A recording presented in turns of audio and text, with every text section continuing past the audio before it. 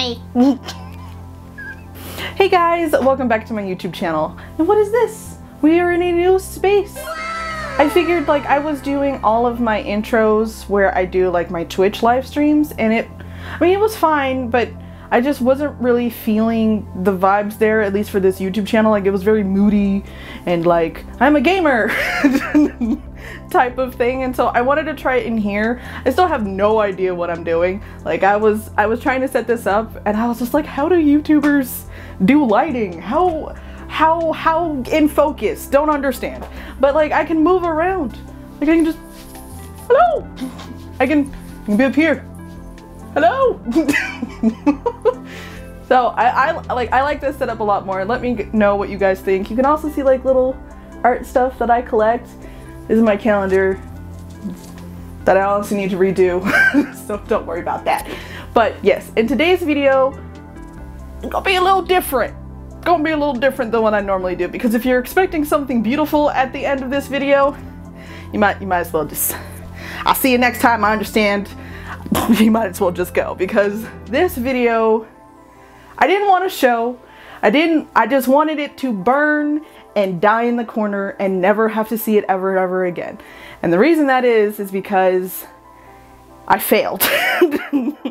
And like I've come to terms with that, so I'm like, oh no, I failed. I mean, like I had an idea and I tried to execute that idea, and every kind of way I did it, it just didn't turn out great, and it was really bad. And I was just like, you know what, let's just scrap this video, forget it, I'm over it, it didn't work, it's fine. However, some of the people from Twitch, because when I was ranting about it, and my roommate Sarah, who's also my editor, hi, I love you, said you should show it because no one ever shows, at least not often, when they fail. No one shows when they mess up or something isn't pretty or perfect. And I was like, I hear you, but like, why it gotta be me who shows it? I don't want to show it. And I was like, well, okay. All right, we'll show it. Because, I mean, that's honestly true. Like, it's in social media and just you're conditioned to just show the good stuff. Just show the stuff that looks really nice. No one ever really wants to show or see the times where you mess up, the times where it doesn't work out, the times where you fail. So this video is to show, hey, I do it, everybody does it, and it's okay. So that's what this video is. So I have a series called the Starry Night series, and I will post some pictures here and there to show you. So I had this idea for a tiger because I've only done two. And I was like, well, it would be really cool if it was like a really dark blue tiger and it had like really glowy, vibrant stripes, and it just looked really cool. And I did like a little like concept drawing, and I'll post that here too. And so I was like, yes, that sounds so cool. Spoiler alert. It sounds cool in theory, not in execution. So you just, it's a fun video. I hope you guys still learned something for it. I hope you still enjoy it. Yeah, this whole video is just a mess, so let's just get into it, okay? Alright, to start off this train wreck, we are going to be starting with some reused footage because, you know, we're just off to a wonderful start. Reduce, reuse, recycle, am I right? But seriously, we are going to be reusing some footage, since technically I would normally just be starting with a resin cast. So I figured it's been a minute since I've shown some actual sculpting on this channel. It's always been 3D sculpting and resin casting.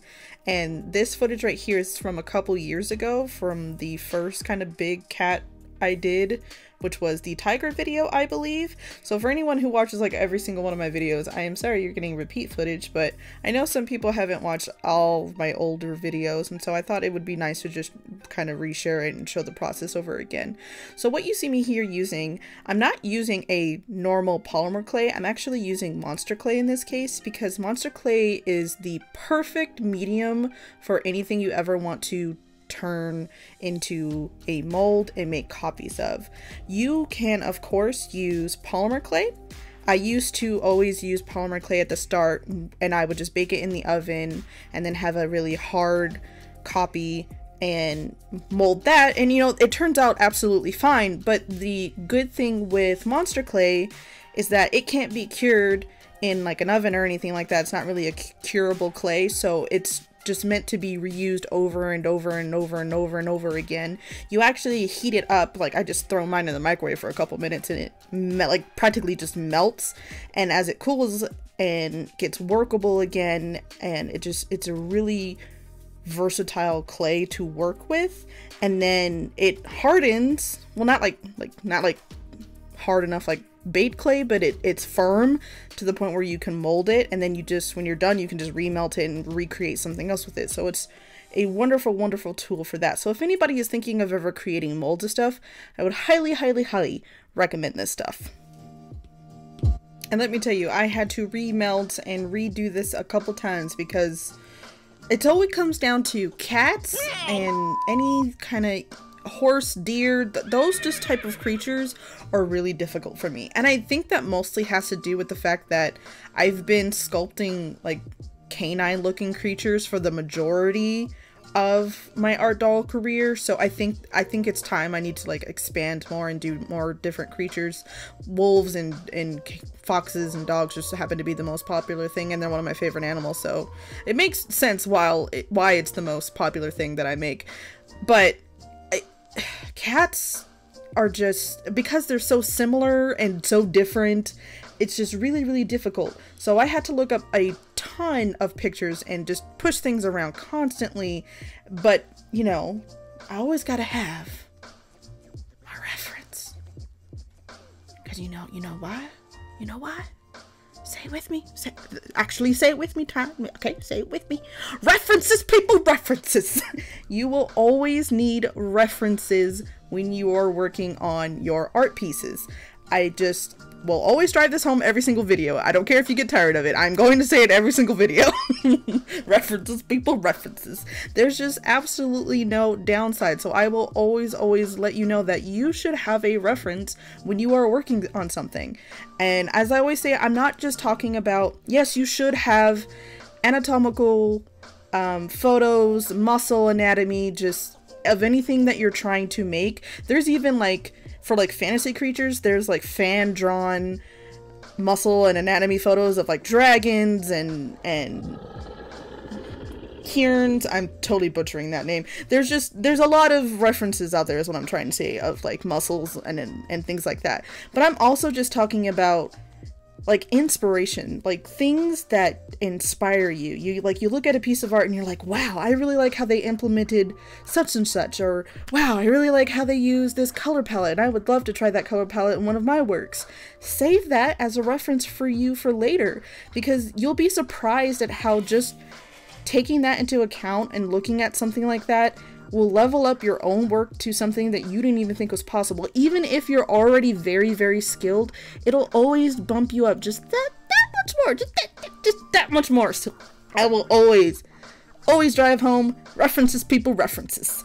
And I was absolutely using references for this tiger. I don't even think he looks like a tiger. I think he looks like more of a generic, just big cat, which is fine. Cats are not my thing. I'm not going to be perfect the first time I do it.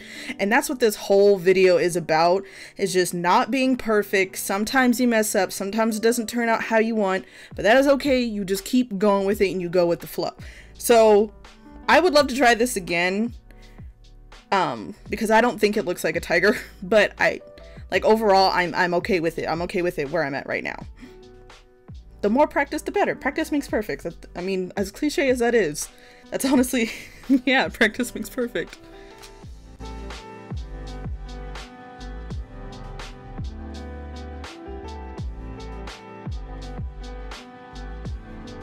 Also, because this is old footage, this is also captured on my old camera, who could not autofocus worth anything to save its life. So I'm very sorry. Like, I know what I'm doing because I remember what I was doing, but it's so fuzzy and it's not in focus, or I didn't zoom in enough either. I don't even think you can tell what I'm doing. I'm texturing the face with a needle, like I'm sculpting the little fur details, which, since I'm talking about that, I also want to mention, when you're like making something furry and you have to add a fur texture, make sure you look up photos of, like, if it's an animal you're referencing, like a real animal or even like a fantasy animal, just look at pictures anyway, because you notice fur does not move in one direction. Fur like moves and goes in different directions around the face depending on where it is on the face. So like muzzles will like slowly sloop sloop is not a word. Slope is what I meant. Slope downwards and then back out, and then like it'll tilt downwards around the eyes on the bottom and then tilt up around the top of the eyes. There's just things to be mindful of, and little details like that can really make the difference on what your final piece will look like, because it just looks really, I don't even know how to explain it. It just looks really weird when all the fur is just going in one single direction. It just doesn't look right. So that's just something to really keep in mind, and that's a really easy thing you can do to just really bump it up to a next level. It's just to make sure that you're paying attention to what your fur direction is.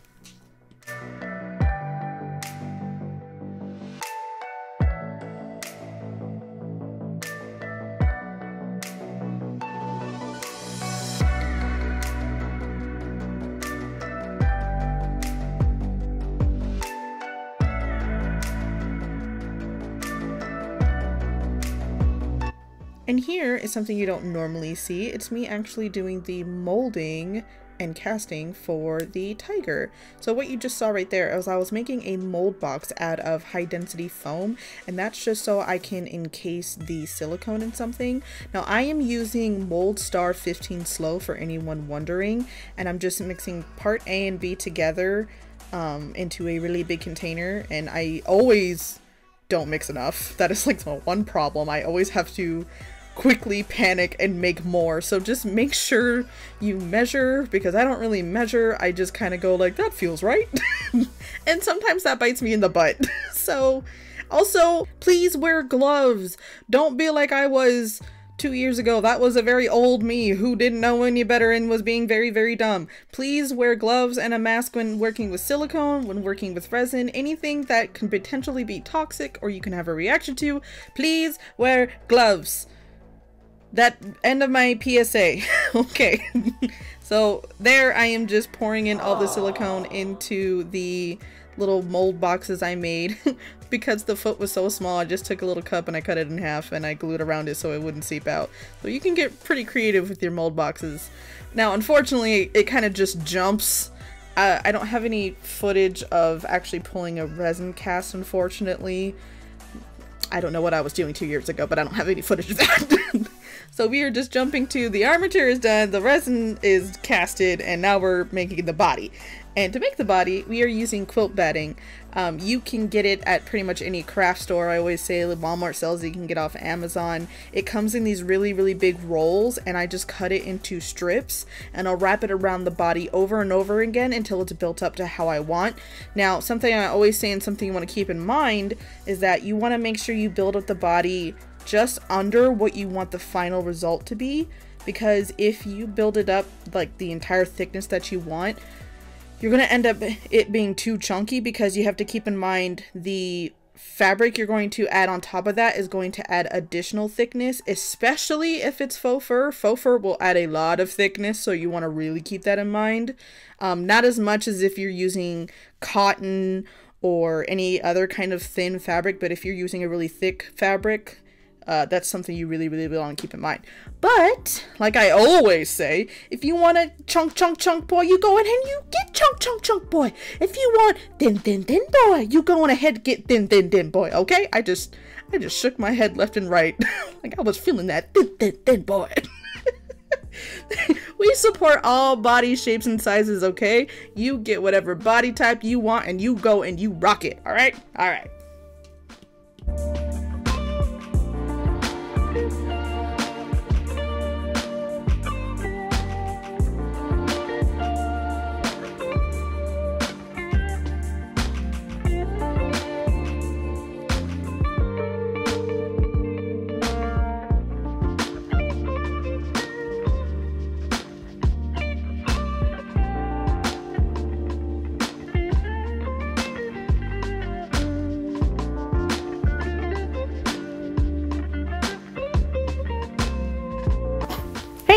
I'm just popping in for your daily reminder, even though I always say that it's never daily because I don't post daily, but your daily reminder nonetheless, that if you've been thinking about something that you want to do, if you've been, especially with this video, if you've been considering something, but you're in the background of your head just going like, I'm gonna fail if I try that, that's not going to work, I'm not good enough, I can't do the arts, no.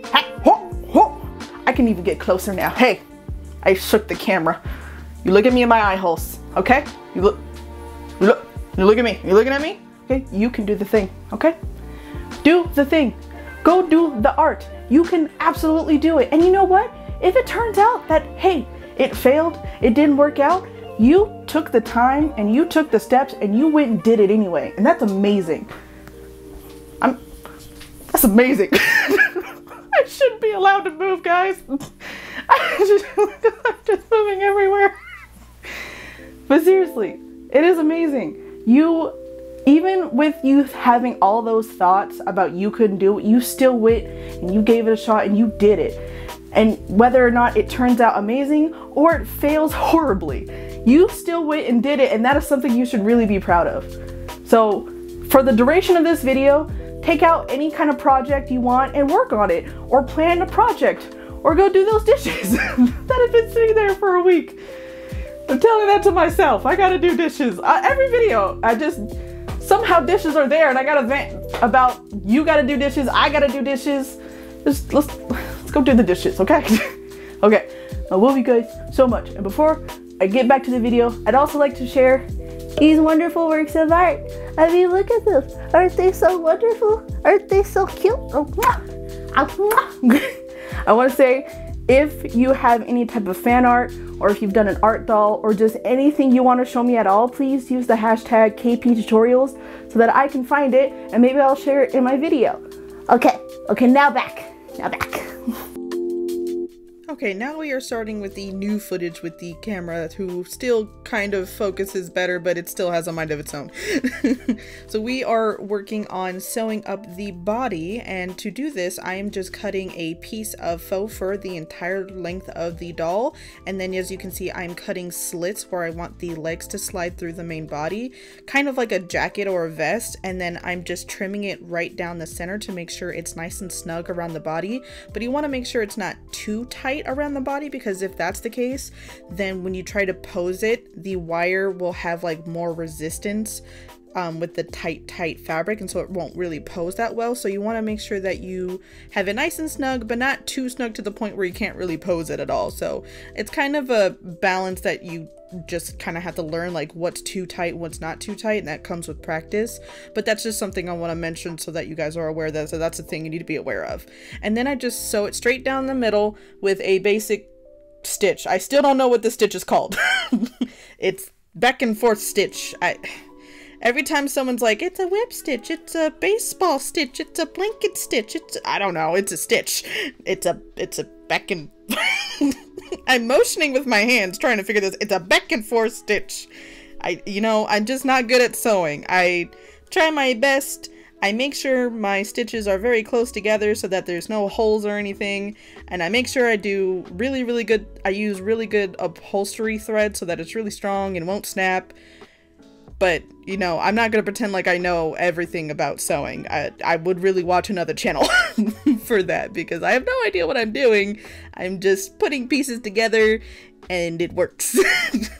That's just my whole method. My method is just the go for it method. We just go for it here. That's what we do.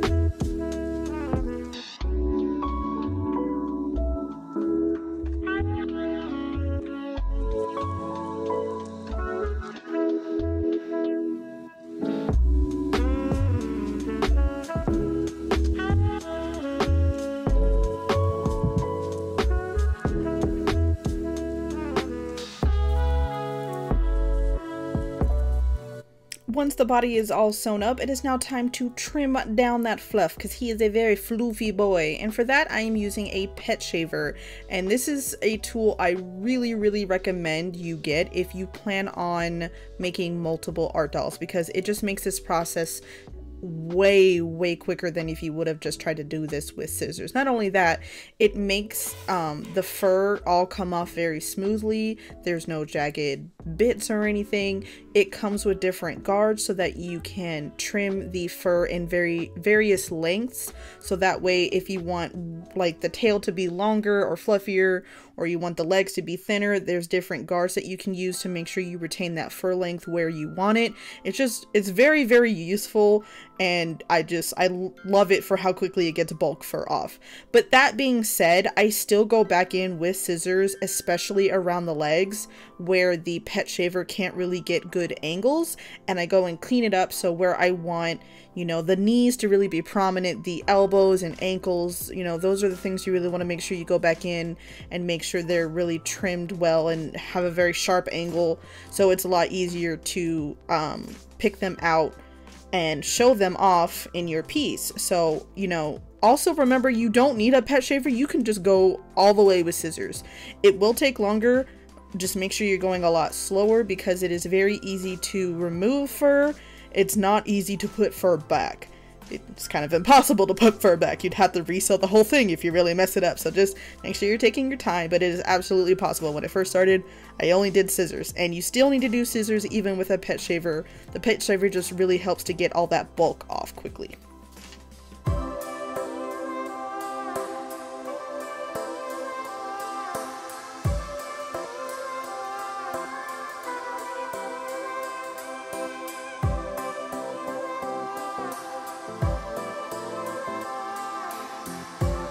I did plan on putting faux fur all over the clay piece, or resin pieces in this case, sorry.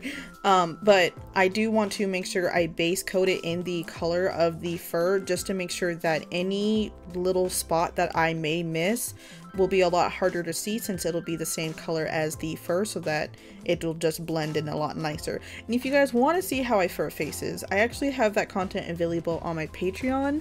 I will leave a link in the description. I was gonna say I will leave a description in the link, but that's not right. I'll leave a link in the description if you guys are interested.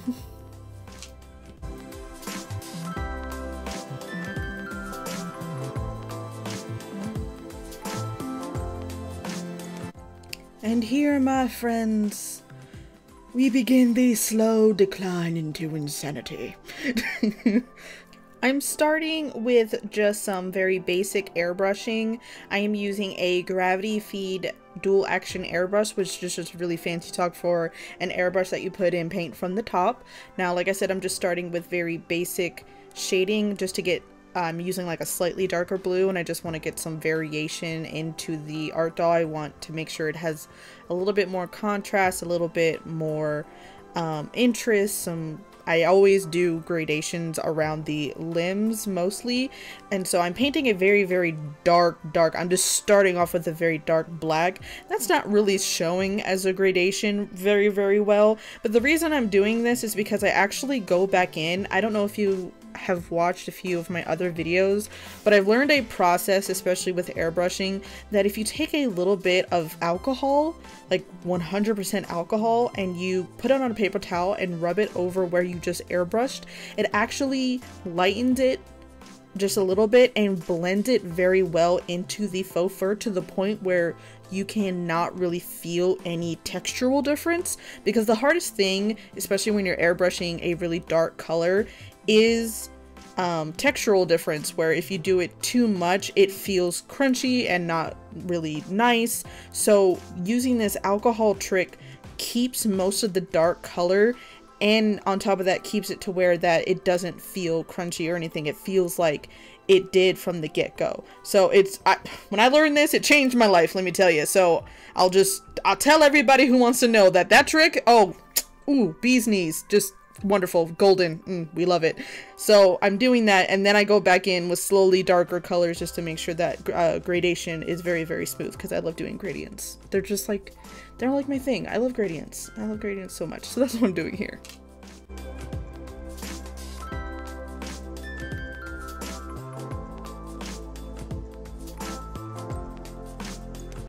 Okay, I'm talking really quiet in this clip because my dog is snoring really loud next to me. I really hope you can hear it, but I don't think my mic can hear it. But just imagine him going like that's what he's doing. Sounds a little demented, especially since he's a little chihuahua. But it's a little hilarious. Okay, anyway, back to the video. So I had a few ideas for how I wanted to do this. Let me just show you again what the look I'm going for is. I'll post the image I posted at the beginning of this video. So my first idea, which in theory is a good idea, but I realized very quickly that is way too much work and I'm not doing that, was to cover the entire doll in masking tape and then take an X-Acto knife and like cut out little stripes where I wanted to airbrush, so that way it would mask off all the blue where I didn't want to airbrush, and I would just be left with the stripe and it would look very nice. I did this with another it was like a Galaxy Tiger I did. I will post an image here. It turned out really, really nice. And I thought I could do better. And so I was like, I'll just cover the whole thing in tape again and we'll just cut out where I want it. I just, you know, like great in theory, you know, great in theory. In application, I think you can see here I kind of gave up. I was like, oh no, that's not going to work. That's going to look really bad. That's probably what was going in my mind. I just looked at that and was like, I could tell already that's gonna be a nightmare. Let's just figure something else out. Because I couldn't really have really good control, and I wanted the stripes to look really, really natural and flowing and taper and stuff, and I just couldn't really get that with an X-Acto. I think with practice I could. It just wasn't really gonna work. So instead I try to do what I normally do on darker fur, which is airbrush white first. Now on really dark art dolls, especially when I'm doing black and I need to airbrush anything, I will airbrush white first and then do whatever color I want, so that way the color will be more vibrant and it'll pop more against the dark fur. That is also a very good thing that I do, and in theory works well. In this application really bit me in the butt. Now what I should have done, looking at this now, I should have just left it white. I should have just said, you know what, with the white it looks cool, it looks a little celestial, gives me a cool vibe, let's do that. But I kept going with it. So at this point I had airbrushed too much white onto it, so it was starting to get crunchy. But I figured, like, I knew this might be an art doll where it wouldn't really have, like, cozy, cuddly fur. Because I have done art pieces where, from the get-go, I'm like, hey, this is more of a display piece. I really wanted to do something, even though I knew it would probably mess up the fur or it would make it not very posable, but it looks really cool. So sometimes I do that, and I just warn people who want to buy one, like, hey, either this doesn't feel that good, or it's not that posable, but it looks cool, so it's more of a display piece. So I figured this was going to be that, with how much white I knew I was going to need to airbrush, because I was desperately trying to avoid the fact that I was going to be airbrushing orange and yellow over blue. Now, I don't know if you know how colors work, but blue and yellow make green. So I was trying really hard to make sure I had a very strong coat of white to desperately avoid yellow and blue mixing together and making green, because I wanted it to look like the Starry Night tiger that I envisioned, where it was orange and yellow. But I should have known that just wouldn't really work well. And as you can see, that's just green up the gate. Look, and this is when I was just like, no, we'll just do a couple layers. It's fine. We'll just keep going. Well, it's fine. I'm just in denial. I'll put some orange on it. It'll look great. Bro, that is just straight up green. There is no, why did I do this to myself? I should have stopped there. And also, you know, it didn't look bad. Like, when I was done with it, it kind of had a cool, like, peacock vibe. I knew at the time I was really mad because I was like, that's not what I'm going for. I'm going for Starry Night. But I should have left that too, because he didn't look like ugly or anything. He kind of looked cool, but of course that's not what I was going for. And here I try to do another layer. I'm so stubborn. I mean, like, the orange didn't look half bad. Just didn't didn't look right at all. Oh, I can tell that fur is crunchy. Guys, just, I tell you what, I mean, just learn from my mistakes. If it's not working, it's okay that it's not working. Either try something else, or, you know, take it as a learning thing and move on. So, you know, once I was very mad and I was like, you're so ugly, I took a minute and I re-sewed the damn thing. You guys know how much I hate sewing, and I went through the process of re-sewing a whole new body on this thing. Clearly I wanted this to work, because it was a good idea in theory, but just, I should have stopped then. But I kept going.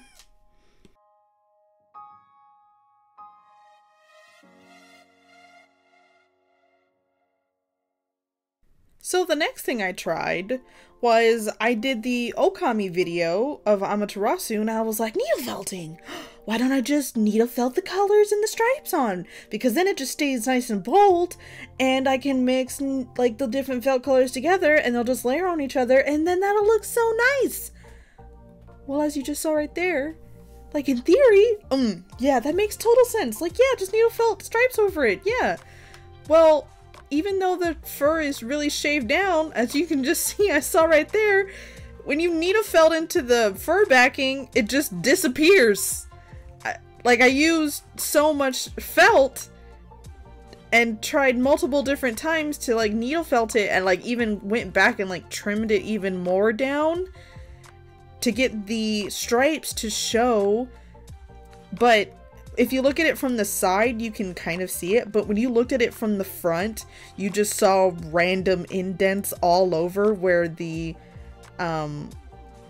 felting has pushed into the fur, and so it was like indented, and it just wasn't, it was also looking horrible. And also because it was then a very like stark contrast to the blue, it didn't really blend anymore. And it just wasn't, like, that doesn't look that bad, like that one right now. So you might be, Karen, what are you talking about? That doesn't look bad at all. But it's when I started adding a bunch of stripes that then was the problem. And then when I started adding big stripes, like if I would have kept them thin, maybe, but you could just barely see them in the fur. The fur was just covering like most of it up. And it just wasn't really looking really great. And, you know, we tried again and it didn't work. And I really wanted to show this video because let me tell you how much I hate this thing. I hate him so much. I don't even really want to look at him right now. I'm very mad and upset that it didn't turn out how I wanted. But I think it's important to show that even people who you think like do really, really good art and they're really talented and you can never be like them and anything like that. Like, no, we mess up a lot too. We take ideas, things that sound really cool, and we try them and they don't always work. And sometimes they look really bad and sometimes they look ugly. And that is absolutely okay. Sometimes you make something that just doesn't work.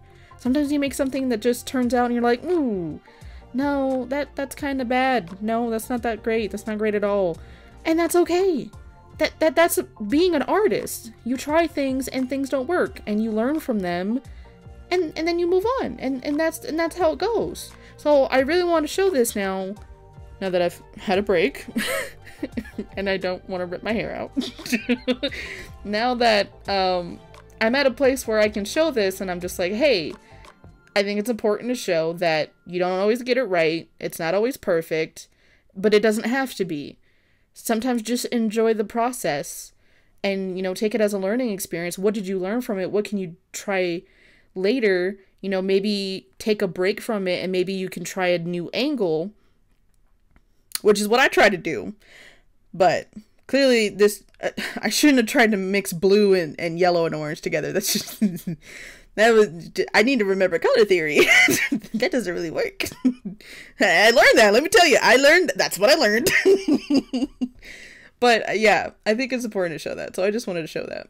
So, it doesn't really have like a nice ending. Like I stopped filming. This was pretty much all the footage I had, but I did still want to do a montage for this guy because I thought it would be funny. So let's go take a look at how this guy looks now.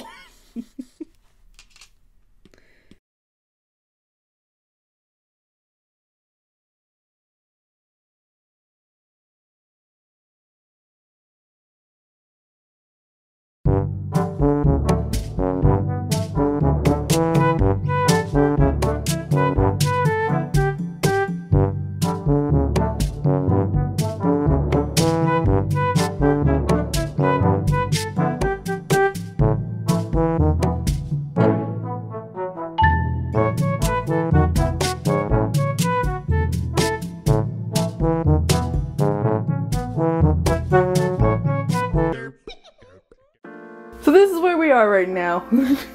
He's still, I don't know why I put him on my head. I thought it was funny. But this is where he's at. He's still, I took out all the little needle felting. He just, I don't know what to do with him. He's just here chilling. I don't know if I should try to do something else with him. I don't know if I should make him something. I don't know if I should give him away and have somebody else try if they want to. I really don't know. So let me know in the comments what you think I should do with this little dude. Otherwise, he's just gonna sit forever. And I feel like that's not fair. It's like, it's not his fault. Hey, Sally, we'll figure something out for you. But thank you so much for watching this video, especially if you made it all to the end. I know my videos are always pretty lengthy, so I really, really appreciate it. I would also like to give a shout out to my patrons. Thank you so much for your support and just everything you do for me. You guys do a whole lot, and you're very patient with me because I know I don't always post as often as I would like, and you guys are always still there and commenting, and I could never say thank you enough, so thank you. But yeah, all the next videos should be Halloween content, so I'm warning you now. If you don't like spoopy, maybe like stay off my channel for like a month, because I'm going full ham. I'm going full ham. I am so excited for Halloween. Okay, but I'm just venting now and ranting away. So I will see you guys in the next video. Okay, bye. I love you. I hope you have a good day. Oh, I need my lipstick. Hold on. Hold the phone. Hold everything. My lipstick. I have to be fancy. Hold on. Sarah's probably gonna put that in bloopers if I leave it. It's fine. I want to look pretty for the YouTube people, so I got to put on my lipstick. What do you see here? There's a faux fur in it, so it's not good. Let's take that out. Gross. Weird. I have to look fancy, don't you know? Someone's making noise during my video. Don't they know what I do? Oh, you're so high up there, I can't see you. Hello? Oh no. I like this too much. I just like being a free bird.